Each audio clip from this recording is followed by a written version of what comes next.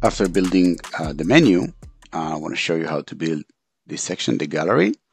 So let's dive into that. Let's start by adding a new section. So I'm going to go into my previous section and just press the plus button and choose blank.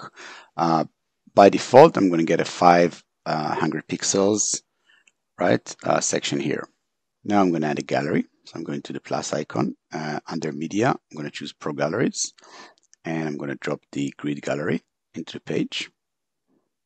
First thing I want to do is I want to stretch it to the whole section. And now I want to set the proportions and the layout. I'm going to go into settings.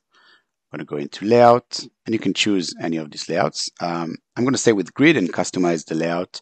I'm going to leave the images as cropped, and I'm going to choose 9:16 here. Now the thumbnail is huge. So you can either set the items per row, but your maximum is going to be 5. And since we want to have 8 images here, I'm going to do fit to screen, and I'm going to choose 12. Okay, so we have 8 rows and columns. And I'm going to go into the design and change the effects. So what I want to do, the overlay color I want to take out, the color by default. And I'm going to go into the item style and choose the zoom in effect. And under settings, I'm going to take the heart icon down, the social. Okay, so let's see my gallery in action. And these are the by default images that Wix gets you inside. You can use videos, you can use text, and you can use images. So that's the first step. Second step will be adding our images. So I'm going to go into Manage Media, and I'm going to do select all first of all and delete. And now I'm going to add my site file. So as you can see, you can add an image, a video, or a text. I'm going to choose images, and I'm going to choose my own images. So you can actually go to site files and select a bunch of files. So what I'm going to do, I'm just going to go to this section. And with a shift, I'm just going to check if a bunch of images of Emily's work and her art, and some of them can be videos.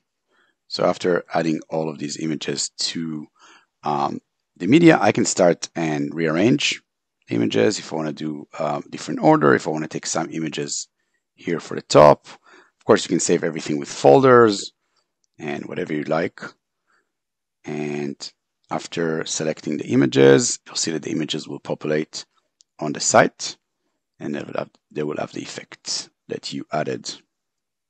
So that was one way to add your images to the gallery in a manual way, and I want to show you a more automated way with connecting to a database.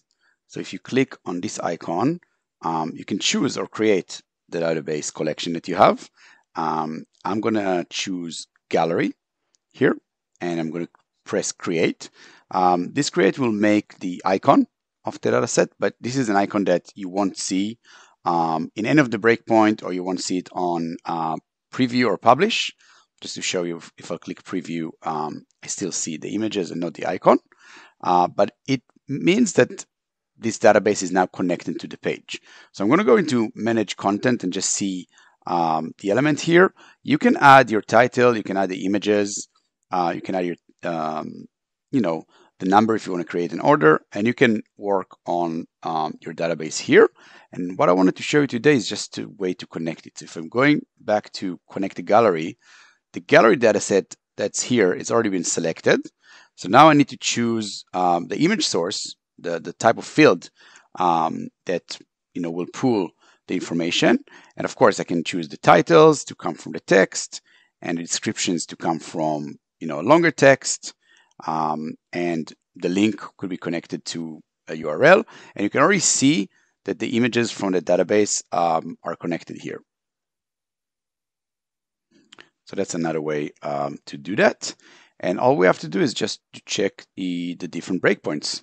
And again, if you go to different breakpoints, the gallery has a fantastic feature that it's already breaking the rows and the columns into 3 here, and mobile can already be 2.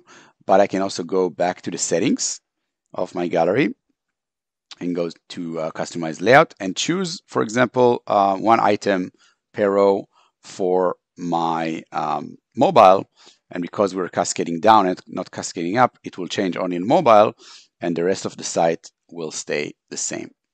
So how cool is that feature?